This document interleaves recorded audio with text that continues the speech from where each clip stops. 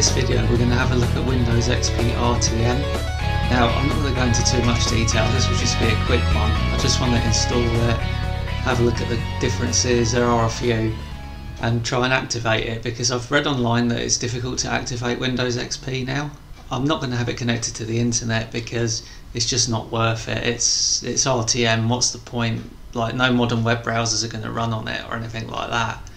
So we'll just install it, we'll activate it, and then just have a quick look around. The first difference is on the boot up screen. As you can see, it says Windows XP Professional.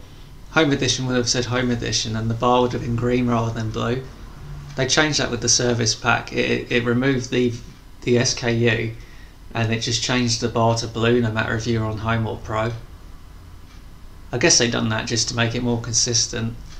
Windows Update provides you with critical software updates and hardware support files for XP. Nah, don't anymore. I don't understand why really they didn't leave like some sort of service going for these older OSs, or just create a roll-up pack.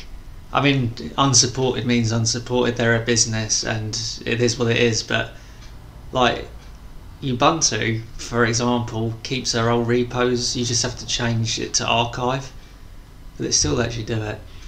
Now if you're outside the US, you'll be familiar with this, having to change this, and you have to press apply on every stage or else it's going to end up not saving the settings correctly and you're going to have a bunch of keyboards and stuff. So like here, I need to change this to UK, press apply and then remove, because if I don't, it won't actually remove it because it's already selected. It's quite weird actually, but yeah, I guess most of you watching this video probably don't come across that.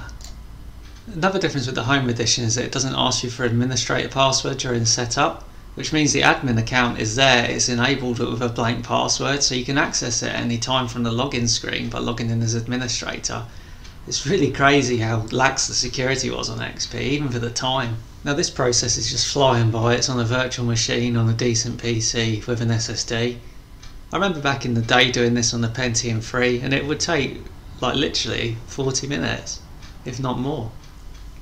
I think the worst PC I tried it on was a Pentium 2, which is actually minimum spec, but it ran terribly. I really don't recommend that. It would have been better off with Windows 9X, even over 2K really. See, this is interesting, this part about Net Passport integration. Now people kick up about Windows 8, 10 and 11 requiring you to log in. Well, it's been around since Windows XP. And even on Windows 11, although it kind of sucks that you have to do this, you can skip this during the OOBE by pressing Shift F10 and typing in OOBE /bypass NRO. The first boot is now complete and we're entering the OOBE.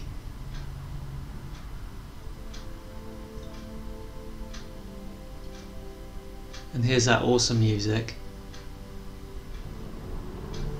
Now there really wasn't a lot to do here because it's not connected to the internet or anything like that. All I had to do was enter a username and then it went straight to the end screen, so that's pretty cool. Saves messing around, I guess. And now we'll log in for the first time.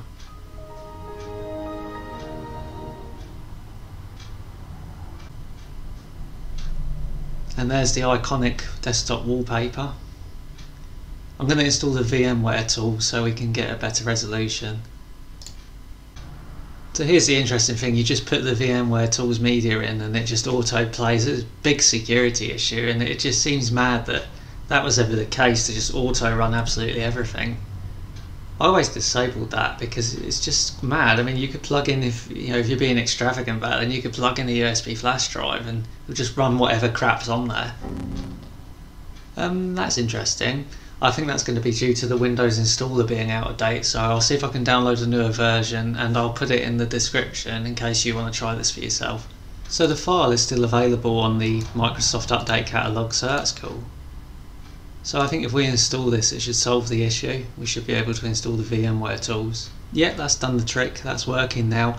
You actually have to do that on the older Windows 9Xs as well if you want to install the VMware tools. You have to update Windows Installer first.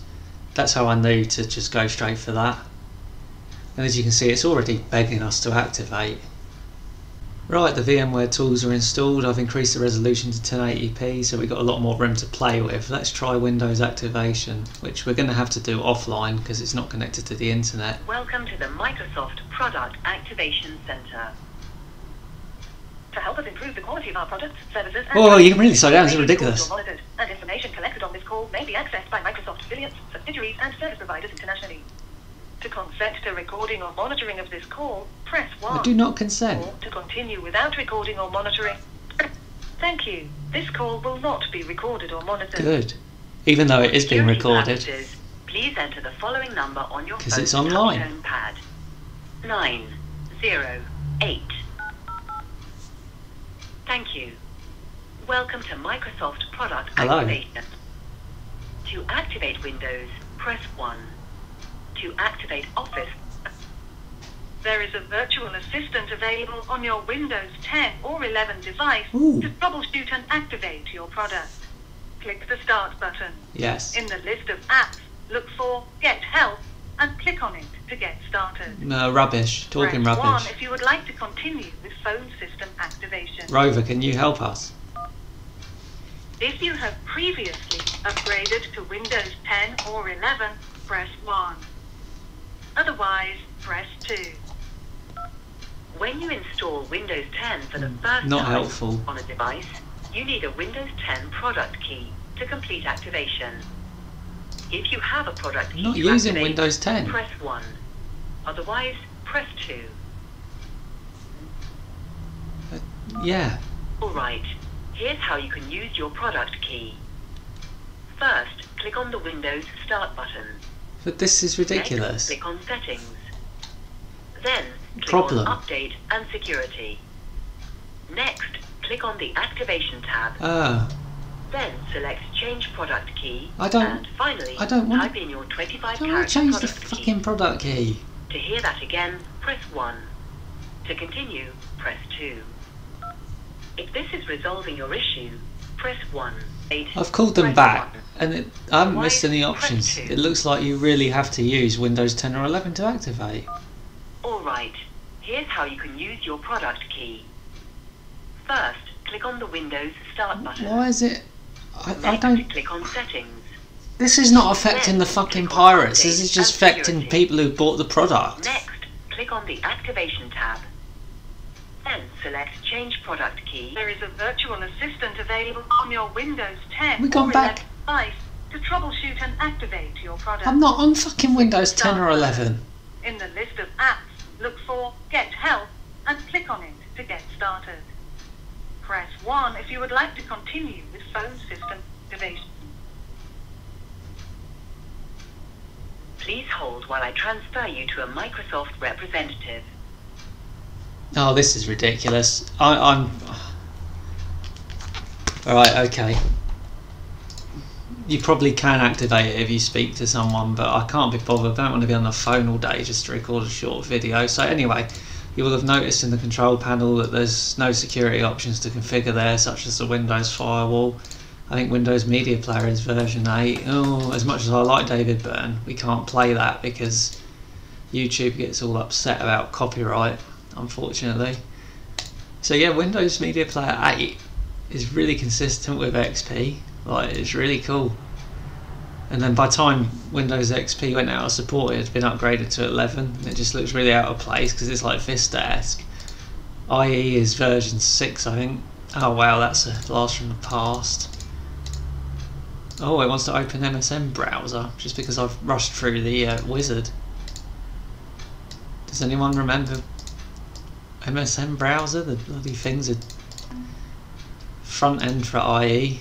And it just looks really weird. You're never going to connect, so don't even bother. Oh, there you go, it's failed. We're getting the about window now? Yeah, version 6, so it really was. It sucked. IE6 was great when it first came out, but then they let it stagnate and it, yeah. And then Firefox sort of took over, which is great.